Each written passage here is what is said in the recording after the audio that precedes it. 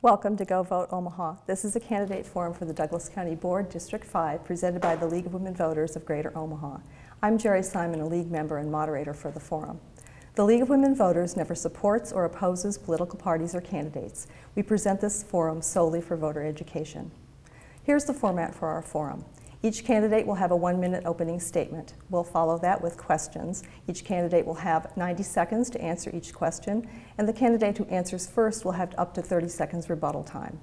We'll conclude our forum with a 1-minute closing statement by each candidate. A timekeeper will alert the candidates when to stop speaking. Before the forum this evening, the candidates drew lots to determine their initial speaking order, which will rotate throughout the forum. I'll introduce them to you in that order now. There are 2 candidates running for the Douglas County Board in District 5 for a 4-year term, and they are Marc Kraft and Mary Jane Truemper. And we'll go now to our opening statements, beginning with Marc Kraft. I'm Marc Kraft. I've been your county commissioner for 2 terms. I was also 2 terms on the Omaha City Council, and I ran a business in downtown Omaha for close to 50 years. I have a vast experience working in community and being in the community. I was president of Downtown Omaha, Inc., which was a downtown neighborhood association. I have been active in the various transitions of the Dundee Memorial Park Neighborhood Association pretty much since 1971. I was involved with Love North Neighborhood Association, Benson Neighborhood Association, and many others. I've been very active in the community, for the community, and with the community. I really appreciate the opportunity to talk to all of you today, and check my website, markcraft.com. Thank you. Mary Jane Truemper. Hi, I'm Mary Jane Truemper. I've never run for public office before. I consider public office seeking to be a way to give back to the community. A civic duty, not a career opportunity. I grew up as the 7th of 9 children, and I worked my way through college. It took me 7 years to get a 4-year degree. I understand what it takes to live within a budget and to make hard choices. I love living in Douglas County, and I want Douglas County to be a great place for everybody. I think that I have the skill sets. I know I do, the skill sets, the energy, the will to provide positive ideas, positive change to Douglas County, and I want an opportunity to use those skill sets to do that. I value your support, and I would be honored to have your votes. And please check out my website, votetruemper.com. Thank you. Thank you. We'll go right to our questions, and the first one is, do you support the county bond issue on the ballot for upgrading 911 equipment and other county infrastructure? Why or why not? And we'll begin with Mary Jane Truemper. I do support the bond issue. I feel like the first and foremost duty of government is safety and security. And the 911 system is integral, not just to our individual emergencies, but also to tornadoes or other types of emergency systems that we have. It's imperative that we have a 911 system that will be able to find people that have cell phones. Without that service, we really can't provide the safety and security that we need in these tough times. Thank you. Marc Kraft. Yes, 911 is vital to everyone in the city of Omaha, Douglas County, Ralston, and anybody who lives or visits our area. It's the first place, the first step in getting the response you need if you're having an emergency, if you need to call for police or fire. Our 911 equipment is at its end of life. We were notified by Motorola that in 2018, there no longer will be parts or support for any of the system we have. We cannot afford to have it go down. We also need to update the equipment so it will be able to function with what we call enhanced 911, which is your text and your video and other means such as Twitter. Today's young people are so familiar with all of these social media sites, they want to use them for accessing emergency services. There's a tremendous amount of potential. When we built the 911 center many years ago, there were 2 screens at each call taker's station. Now there's 5 screens. When we go to enhance 911, we need to add at least 1 other screen. We also need to hire more operators because the population has changed. Thank you. Thank you. Anything further, Ms. Truemper? No, I agree with everything that Mr. Kraft said. And again, I just reiterate, it's an integral part of our emergency system, and we have to replace it. And I hope the bond passes. Thank you. Here's our next question. The county and city have consolidated some of their functions, such as 911 services, the website, and of course they share a building. Do you support more consolidation of city and county services? What would you propose merging, and what can't or shouldn't be merged? And we'll start with Marc Kraft. Yes, I do support functional mergers. We do it through interlocal agreements. We've combined the low-hanging fruit, the purchasing, the 911, the parks. We need to do the crime lab. I believe it's very important that we distance ourselves, that the attorneys and the law enforcement do not do the investigation or into the assessment, excuse me, of the material we find when we're doing the scene analysis. We need to have an arm's length distance so we don't run into problems like we've had in the past. And we've had a major problem that cost the county hundreds of thousands of dollars and damaged our credibility in being able to assess the crime scene correctly. Thank you. Mary Jane Truemper. I appreciate the fact that we have joined together with the city, the 911 system, the GIS or Geographical Information System, which is the mapping that is done for properties. That's been joined and has been very successful.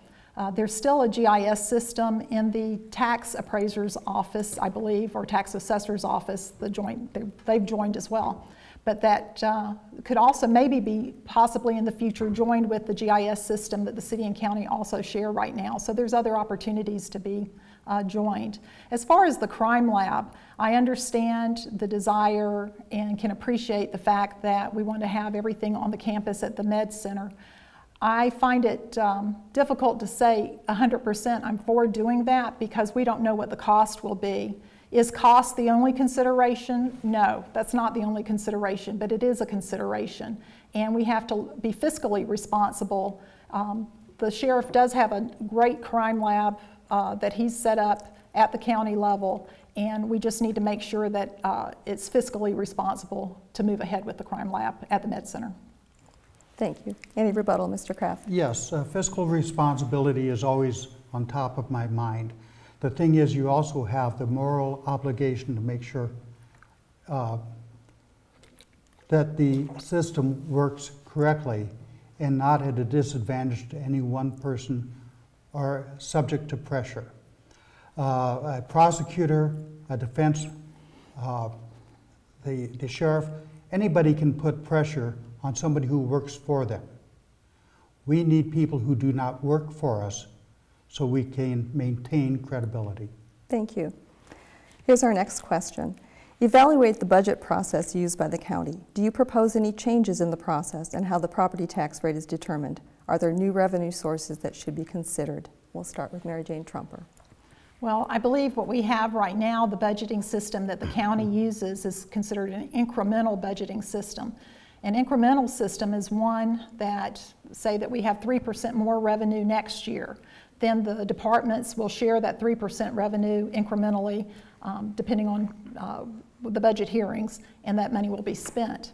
Another way of doing budgeting is called zero-based budgeting, or some form of zero-based budgeting. And that's where you do basically start at zero and you prioritize your spending. The benefit of incremental budgeting is, the main benefit is it's very easy to do because you're not making great changes, you're just incrementally increasing your budget. It's harder to do a zero-based budgeting, but in the long run, it really forces departments to look at their priorities and determine what are the priorities we're going to spend on. Because we have to realize there's a finite amount of taxpayer dollars. There always will be. There will never be enough money to do everything you want to do, and we have to prioritize our spending. So I would suggest that we look at maybe some sort of modification of a zero-based budget and start going from incremental budgeting towards something like that where we look more at priorities. Thank you. Marc Kraft. Yes.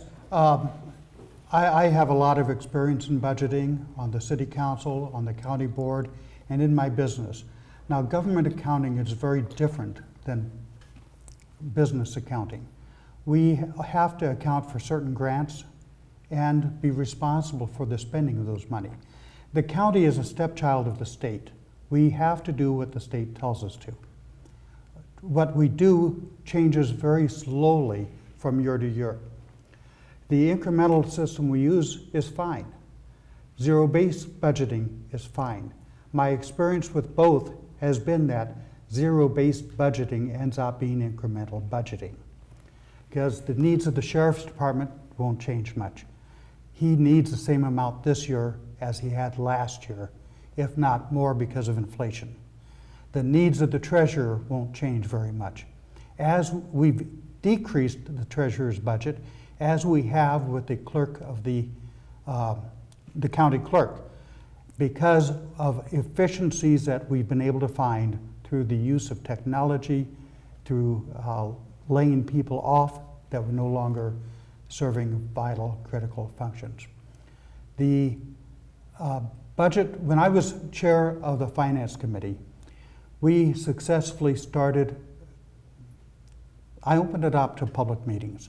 Every Finance Committee meeting we had was there for the public to participate. Thank you. Any rebuttal, Mary Jane Truemper? Well, I will say that we do have mandates that we have to follow from the state, and those mandates have to be met. That's true. But there's also a lot of functions within the county government that are not mandated, and those are the areas where we have to look at prioritization. There's not anything wrong with looking at priorities and deciding on which priorities you want to spend on. That should be an exercise that everyone does yearly. Thank you. Here's our next question. In 2015, TriWest did a study of the Omaha area adult behavioral health system, and 9 priority gaps were found. Some of them are insufficient access to care, lack of comprehensive psychiatric emergency system, and a shortage of mental health providers. What should the county do to eliminate those gaps? And we'll start with Marc Kraft. You know, first of all, we have to have more trained staff, and that staff is not available in the community. Throughout the community, there's a shortage of psychiatrists, APRNs, and other people who take care of our medical needs.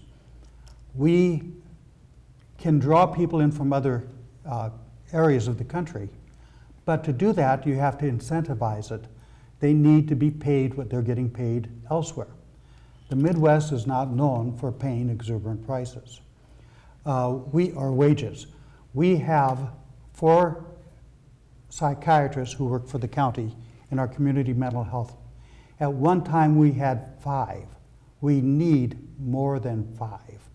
But the county, because some commissioners, not me, some commissioners thought we were in a budget crunch, dismissed the funding for 1 psychiatrist and cut $500,000 off the psychotropic, antipsychotic medications. We need to step up to the plate. We need to do more than pay lip service to what we're doing. We need to make sure that we take care of the problem in every way we can, because mental health is one of the most driving forces. The correctional facility is the largest mental health institute in the state. Thank you. Mary Jane Truemper. I do agree. We have a big problem, as do most communities in the United States, with mental health and the lack of proper amount of people to provide services. That's a common problem that we face. I myself have a family history with brothers that had substance abuse, and I feel like that we do need to hire more people to help in that area, but we're going to have help from the state. We cannot keep putting all of these initiatives on the backs of property tax owners. So we have to work with the state to find funding for these programs and expand it that way. Any rebuttal, Marc Kraft? Yes. We have worked with the state, Region 6. One of the things we are doing is are working to keep people out of the justice system. We're doing a 24/7 breath analysis. When a judge says somebody's been abusing alcohol, we are sending them where they pay for the testing. Also, when somebody gets incarcerated and needs mental health, when they're released, we make sure they have a support system. Thank you. Here's our next question. This one is about county roads and bridges. Do we have a good plan in place for the repair and replacement of county roads and bridges? And is the funding adequate? And we'll start with Mary Jane Truemper. I think that the funding should be a lot better than it was since we had the gas tax increase. That was what the gas tax increase was supposed to go to. I've heard not just in Douglas County, but counties throughout the state where the roads and bridges has been an issue, and we have to maintain that. I think that we have a good staff at the county level on our roads and bridges, and I think that they do have a plan. I'm not as familiar with it as I would like to be, but I do think that the gas tax and the way that the funds are distributed through the state, that we should be a lot better off than what we were. Thank you. Marc Kraft. In Douglas County, we're ahead of the curve on much of it.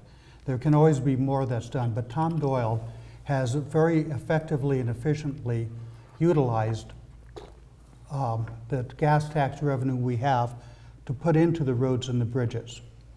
Now, there's always more to be done, but the state passed some legislation that allows us to build things back to their original specs instead of bringing them up to today's specs. Now, we have roads that are used, bridges that are used once or twice a week. Do we need to put today's standards when the bridge that was there met the standards that existed 90 years ago and they lasted 90 years? So we're doing a good job. I believe we can do better. You can always do better. But we're in good shape here in Douglas County. Ms. Truemper, any rebuttal? No. Okay. Our next question is, what are the top 3 priorities for the county in the next 4 years, and why are you the best person to address them? And we'll start with Marc Kraft. Okay. Mental health issues are one of my top priorities. Keeping people out of the justice system is another one of mine, and specifically keeping the youth out of the youth detention center.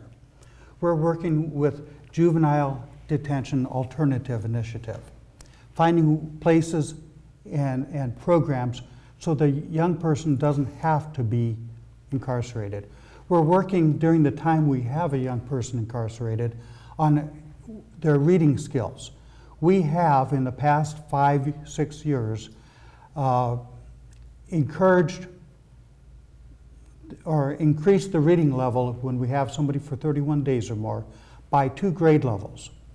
We're doing that through simple means, giving the young people something to read that they're interested in, such as the Amazon leader, the person who does Tesla, about cars, about, I subscribe to about 20 magazines that I give to the youth center and they use them for educational purposes. We have non-mandated services that we provide. Those non-mandated services get reviewed yearly, and those non-mandated services save us $3 or more for every dollar we spend. And if we can keep somebody out of incarceration, that's your property tax dollars, $95 a day to incarcerate somebody. Thank you. Mary Jane Truemper. Well, I think that my first goal would be to improve the budgeting process. My second goal would be to make sure that we get value for every dollar that we spend in the county. We should have a method of doing performance measures, outcomes measures, and to make sure that the money is spent well and not to keep spending money on programs that are not functioning as they should. The last three, the third thing I would do, which is a big header, we have a lot of long-standing problems in Douglas County. We have one of the highest STD rates in the country and has been for the 2 decades, almost 2 decades that I've lived here. I think that we need to address that issue. My medical background will be helpful with that. I also think that we have a problem still with our guardian ad litem system. We had a report back in 1998, then we had the auditor, the state auditor, in 2014 that gave a report, and we're still having those problems. And then I think also the juvenile justice and child welfare system. We're one of the top states for removing children from their home, and we're also one of the top states for removing children and sending them out of state to live. So we need to address some of those issues. The detention issue is another one. We have disproportionate minority contacts in our detention system. There's a whole litany of things that have been long-standing problems that need to be addressed, and I feel like I have the energy, the knowledge base to come in and offer some fresh ideas. Thank you. Any rebuttal, Marc Kraft? Yes, Health and Human Services and the guardian ad litems are issues that we need to take up with the state legislature. The only thing we do with guardian ad litems for young or juveniles is we pay the guardian ad litems bill. We do not have the ability to contest it. We have to pay whatever the court says that guardian ad litem is going to get.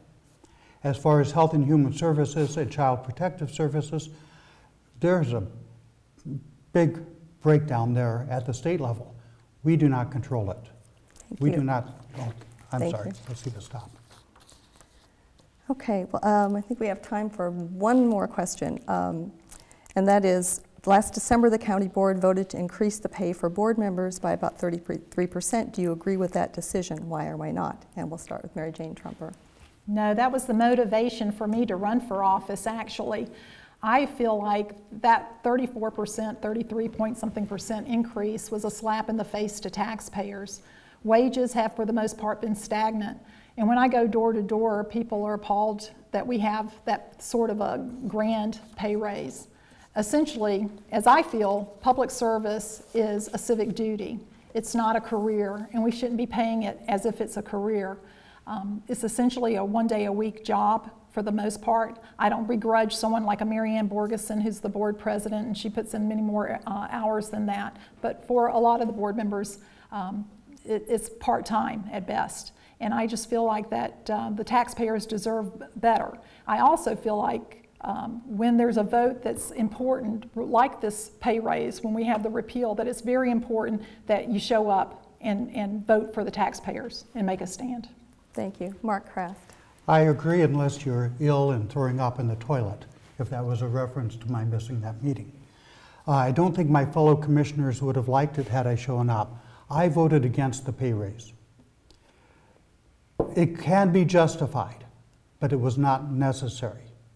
Had I been able to make that meeting, I definitely would have voted against it. As I said, one of the commissioners speculated that I wasn't sick and went on air and said that. The thing is, I was sick. And I didn't speculate about why he resigned as mayor back in '95. I could do a lot of speculation. But the fact is, the pay raise is now in place. We don't take it for ourselves. It's 2 years out. And Mary Jane pointed out something very interesting. She's running because of the pay raise.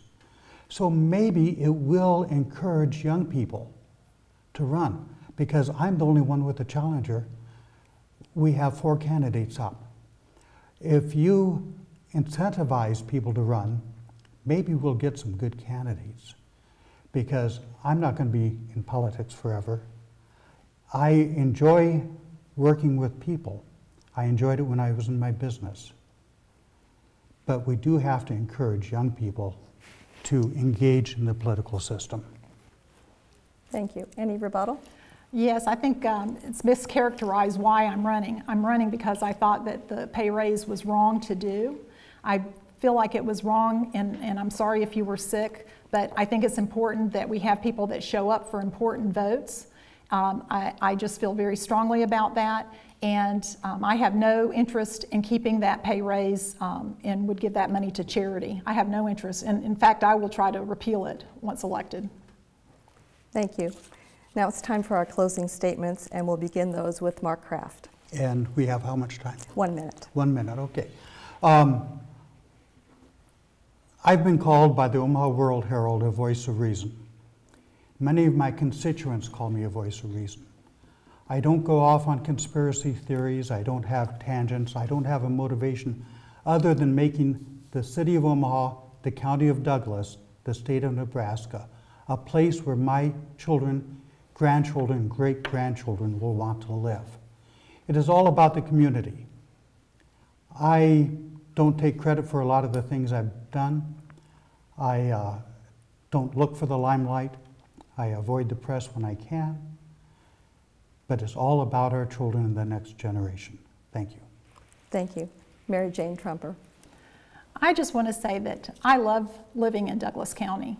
I think that we have a great place here to live, and I just want to see Douglas County continue to grow. I want it to be a good place for everybody.